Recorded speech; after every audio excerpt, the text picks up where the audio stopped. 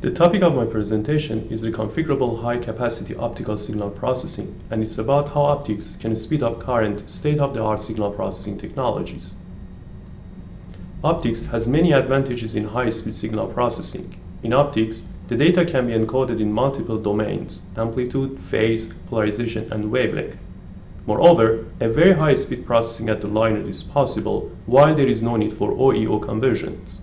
For example, 10 terabit signal processing potentially possible at the line rate when 30 wavelengths and 2 polarizations at 50 gigasymbol per second with 64 QAM data format are used.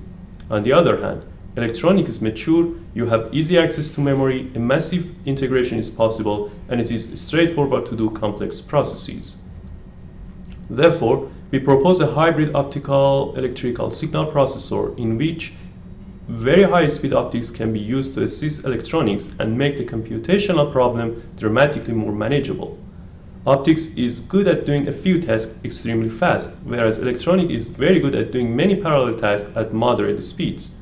Optical processing can potentially take a large data, rapidly identify key requested feature at terabit per second, and then let the electronic process at gigabit per second.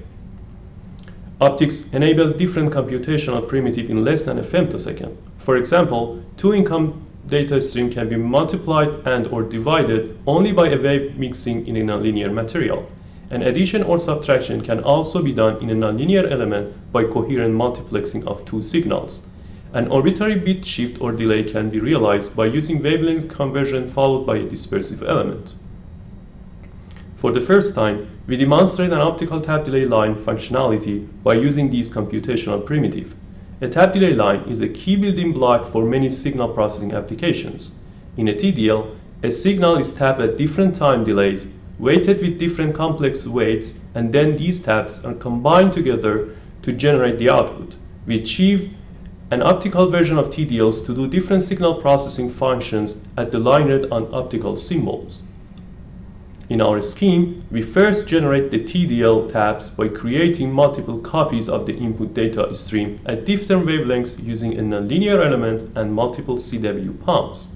Then, we apply delays and complex weights using a programmable filter and a dispersive element. Finally, another nonlinear element is utilized to combine the weighted copies together and generate the process output data.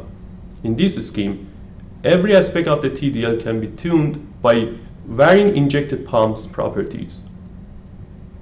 One of the applications of the optical TDL is performing correlation on incoming bit stream at the line rate to search for a target pattern.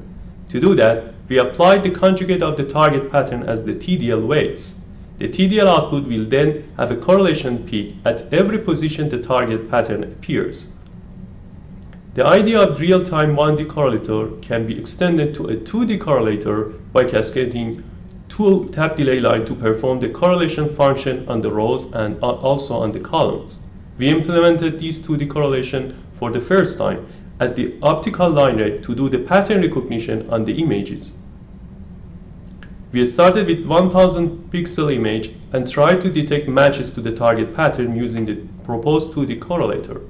In this example, 4 founded matches are indicated with dark squares. Therefore, image processing at the line rate of 100 gigabit per second can be realized. By this slide, I finish my presentation.